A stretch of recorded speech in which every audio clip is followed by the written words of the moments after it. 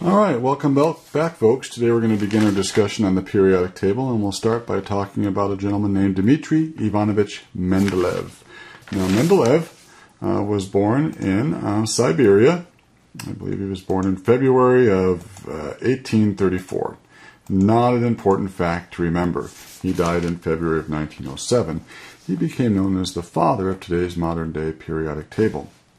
The method in which he arranged the elements is actually quite ingenious. Here's today's periodic table.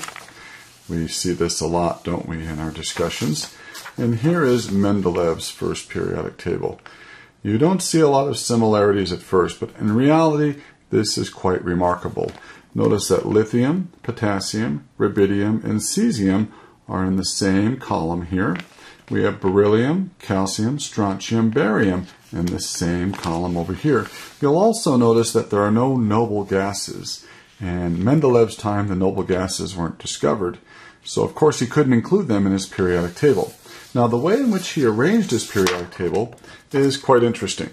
What he did is he arranged the elements in order of increasing atomic mass. So he started, of course, with the lightest of all the elements, hydrogen. Let's see if I can get my pen working here. And after hydrogen, of course, comes helium. And we're going to ignore those two just for the sake of explaining this a little bit easier. We're going to start with lithium, which is the third heaviest element. Then beryllium, then boron, carbon, nitrogen, oxygen, fluorine, neon, then we have sodium, magnesium, etc. Now, what he did is he examined both the chemical and physical properties of these elements, and he noticed a cyclic pattern in their properties. Now, another word for a cyclic pattern is a periodic pattern. When we refer to the periodic table, we refer to a table that shows cycles. Let me tell you what that means. Let's discuss the melting points of these elements. If I looked up the melting point of lithium, it turns out to be in degrees Celsius, about 180 degrees C. Okay, beryllium is close to 1300 degrees Celsius. Carbon has a melting point of 3500 degrees. Oh, sorry, I skipped one, didn't I? Boron has a melting point of 2300 degrees Celsius. Now we can do carbon, 3500 degrees Celsius. And then nitrogen's negative 210. Oxygen, a bit cooler, negative 218. Fluorine, a bit cooler still, negative 220. And neon is the coolest so far at a negative 249 degrees Celsius.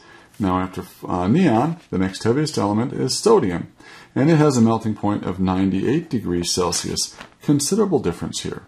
Then we hit magnesium, and it is 639. Now, at a quick glance, you're going to say, well, Hummer, those are just a bunch of numbers. They really don't make any sense. I don't see a pattern there. But take a look.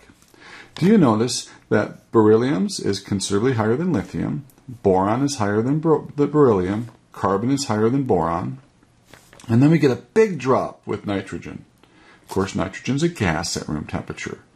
Then oxygen is lower, fluorine is lower still, and neon is the lowest of them all so far.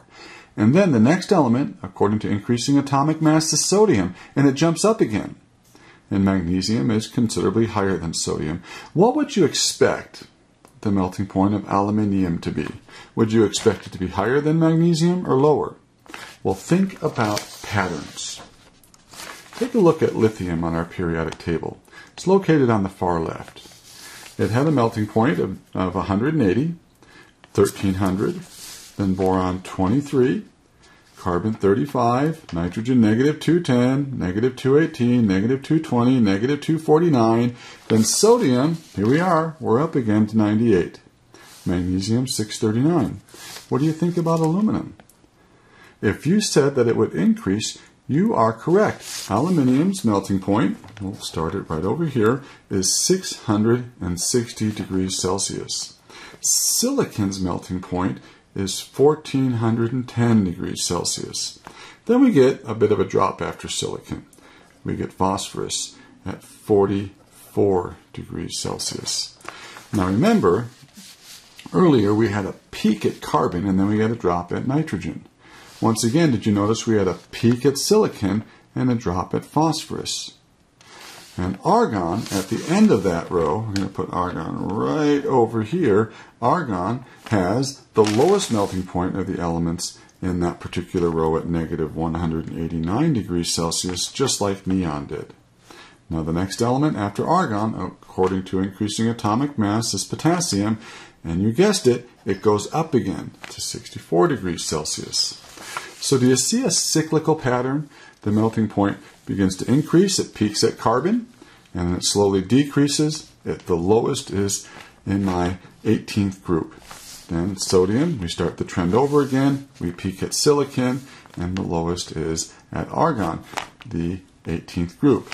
And of course we start the process over again. We see a cycle. Mendeleev noticed this not just with melting points, but he also noticed it with boiling points. He noticed a cyclical property with densities, and he noticed specifically how they reacted with the elements chlorine and how they reacted with the element oxygen, the ratio in which they reacted. And once again, we saw cycles. For instance, lithium reacts with chlorine in a 1-to-1 ratio, beryllium 1-to-2, boron 1-to-3, carbon 1-to-4. You see an increase as we go across. Nitrogen, well, it's not perfect with chlorine, but we could say it increases again. We see it better in the third period. And the way in which they react with oxygen, we also see an increase as we go across each row of elements. So we see this cyclic nature. And Dimitri Meendeleev was the first to notice that and the first to publish that. Now, what also led credibility to Mendeleev's periodic table, if you take a look at it, there are certain gaps. Those gaps were left because the masses of those elements that were missing were, they went from one mass to a much higher mass, and he left spaces in his periodic table saying that those elements would later be discovered and they would have these properties. Sure enough, those elements were later discovered, and they had properties virtually identical to what Mendeleev had predicted. One of those gaps comes with scandium on the periodic table, and another is with germanium. They were later discovered after Mendeleev created his periodic table and left spaces for them. Okay, let's get some vocabulary out of the way here. In the periodic table, we will notice that the elements are arranged horizontally in numerical order according to atomic number. Mendeleev did it by atomic mass. That's not the best way to do it. We like to do atomic numbers now. The resulting 7 rows are called periods. Each, with the exception of the first, begins with something called an alkali metal and ends with something called a noble gas. This arrangement forms vertical columns of elements which have similar chemical properties. These columns are known as groups or families.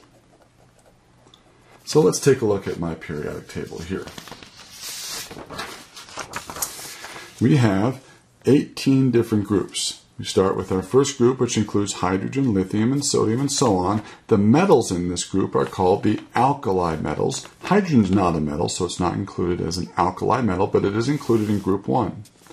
The second group, these are called the alkaline earth metals. It begins with beryllium, then magnesium, calcium, strontium, barium, and at the bottom, radium. And then we have group 3, 4, 5, 6, 7, 8, 9, 10, 11, 12, group 13, 14, 15, 16, group 17, these are called the halogens, and then finally group 18, these are called the noble gases. Now, the resulting 7 rows we call periods. My first period begins with hydrogen and ends with helium. My second period begins with lithium, an alkali metal, and ends with neon, a noble gas. My third period begins with sodium and ends with argon, once again beginning with an alkali metal and ending with a noble gas. And that happens with the rest of the rows on the periodic table.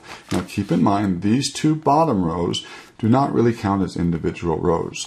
This row right here, the lanthanide series, belongs in this box, And this row right here, the actinide series, belongs in this box here. Of course, there's not enough room to squeeze them in there, so we add them at the bottom of the periodic table as footnotes. Now, the number of each period corresponds with the number of outermost energy levels that contain electrons for the element in that period.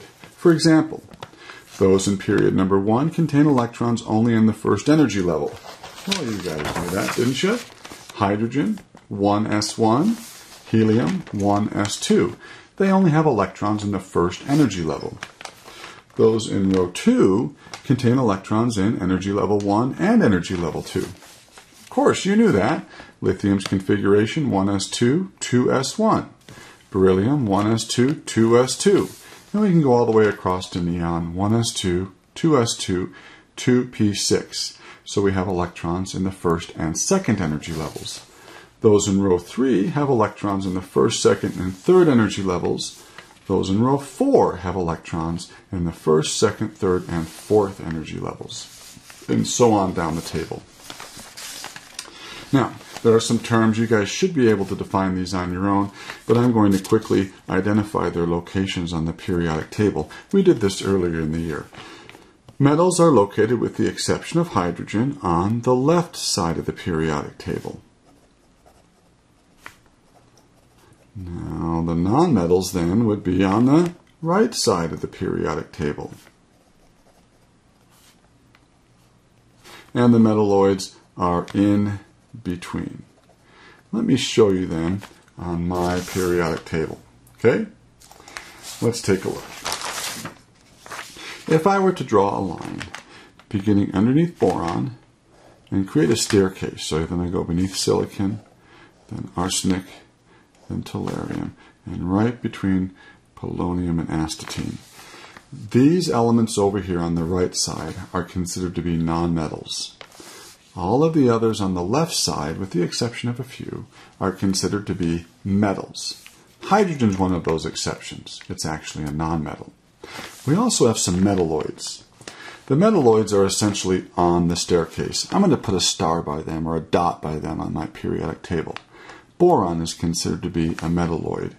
So is silicon, germanium, arsenic, antimony, and tellurium. And oftentimes you will see some textbooks, and it's not too common, they will call polonium and astatine metalloids also. But the ones that I just put a blue dot by are commonly referred to as the metalloids. Aluminum is considered to be a metal. Usually polonium is considered to be a metal, and astatine would be considered to be a nonmetal. But like I said, sometimes they're considered to be metalloids. They're right on the staircase. These elements have properties that are similar to nonmetals as well as metals. Now, the alkali metals are the group 1 metals. Now, of course, we can list those quickly. We have time today.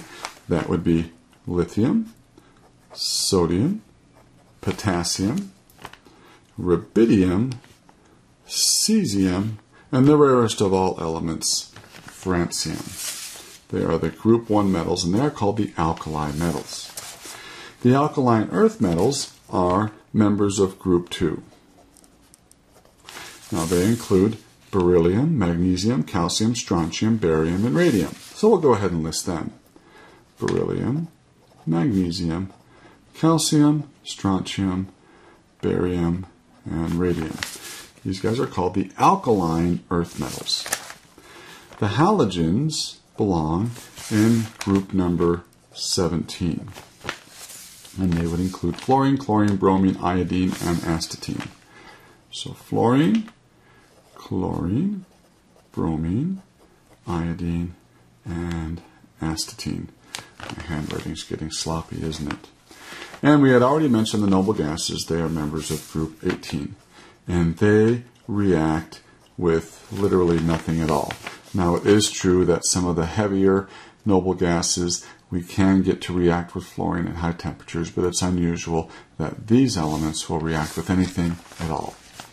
They are helium, neon, argon, krypton, xenon, and radon. All right, next up, groups. and I've used that term, I believe, already today. We said that groups are the vertical columns on the periodic table. Do you remember how many there were? If you said 18 of them, you are correct. Periods are the horizontal rows on the periodic table. Remember how many of those there were? If you said 7, you are correct. So the groups 1, 2, 3, 4, all the way across to the noble gas group, which is group 18. And the periods, there are 7 of them. Remember, these two on the bottom belong in these 2 boxes. The transition elements are groups 3 through 12. So if I go from scandium all the way through zinc. So these groups in the middle are called the transition elements. And the lanthanoids, also called lanthanides, I like to call the 4F elements. That means that they are filling up the 4F sublevel. And they include elements atomic number 57, lanthanum, all the way through atomic number 70, terbium. And the actinoids are the 5F elements. And they include elements actinium all the way through nobelium, atomic numbers 89 through 102. Now, when we pick up next time, we're going to talk about the periodic law, the octet rule, and we're going to discuss a couple of periodic properties.